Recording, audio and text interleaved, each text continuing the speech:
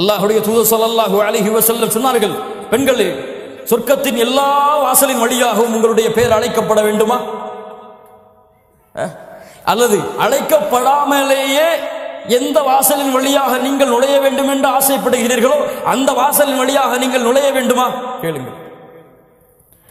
இதா ஸல்லத் இம்ரஅத்து ஹம்ஸஹா,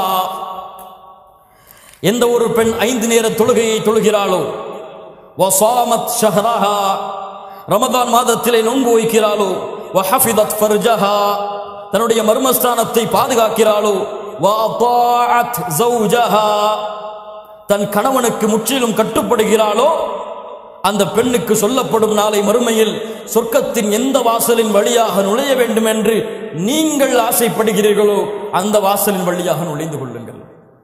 அல்லாஹ் அக்பர்.